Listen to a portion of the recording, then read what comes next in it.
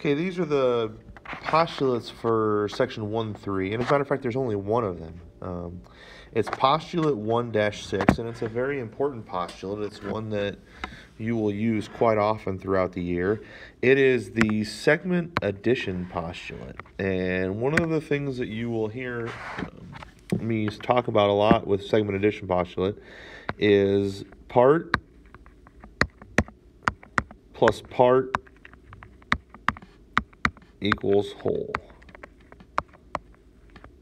Okay, part plus part equals whole. Something you want to write down in your notes discussing the segment addition postulate. But let's talk about what the actual postulate says. It says here, if 3 points A, B, and C are collinear, if you remember in your vocabulary, collinear means that those 3 points, A, B, and C, are on the same line. Okay, and B is between A and C. Okay, so B is between the points A and C.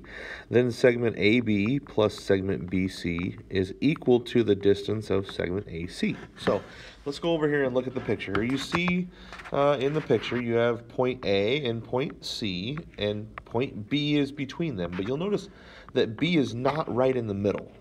Okay, so what this says here is if I take from A to B, right here, that's one part of the whole segment, okay? And I add that to segment BC from B to C, that's the other part of the whole segment. If I add those two parts together, it gives me the whole thing. Okay?